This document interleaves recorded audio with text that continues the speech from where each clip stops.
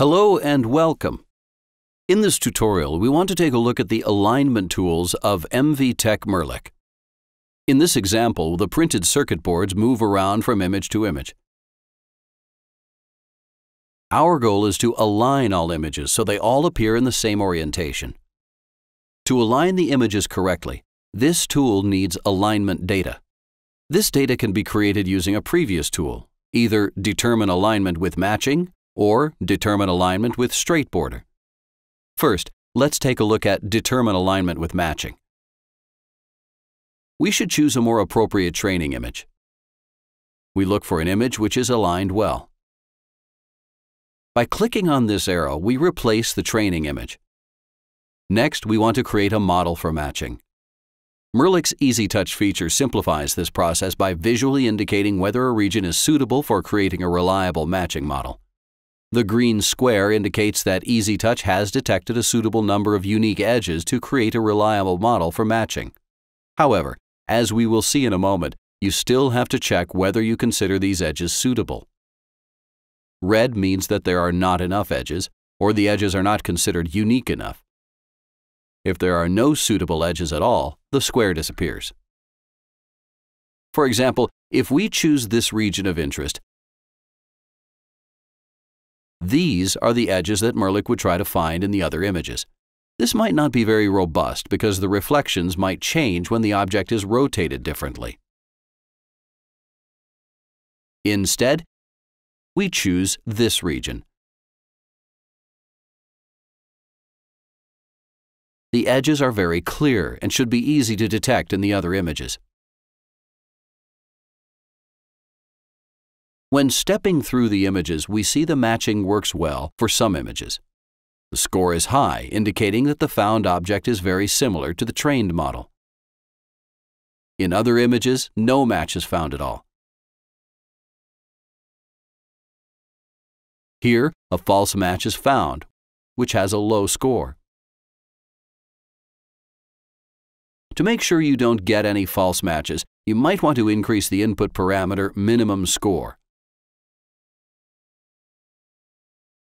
In this case, we can simply increase the orientation tolerance to 180 degrees to find the board in every rotation.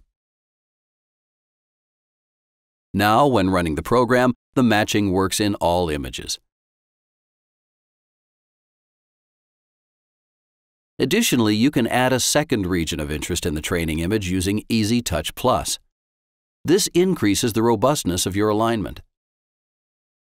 Now we can connect the alignment data with the tool Align Image. When running the program, all images are aligned correctly. Let's open another set of images.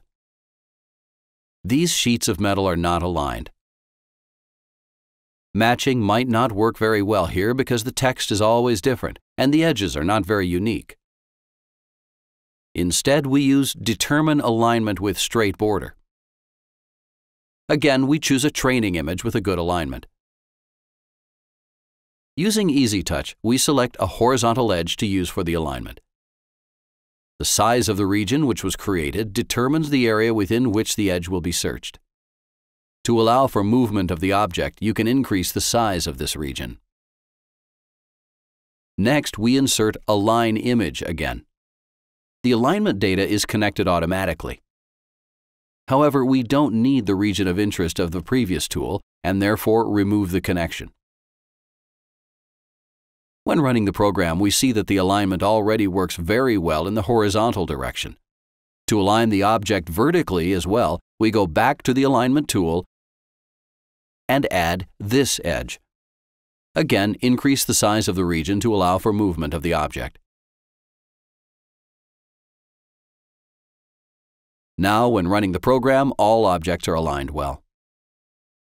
But what do we need this alignment for? For example, we might want to measure and check the size of each object. For this, we can actually remove the tool Align Image. More on this in a moment. Instead, we add the tool Processing, Measuring, Measure Opposite Edges. The alignment data is connected automatically. Remove the connection to ROI again. Using Easy Touch, we defined the edges we want to measure. Then we step through the images. We can see that the region is aligned in all images thanks to the alignment data. Thus, the measuring works without the tool Align Image.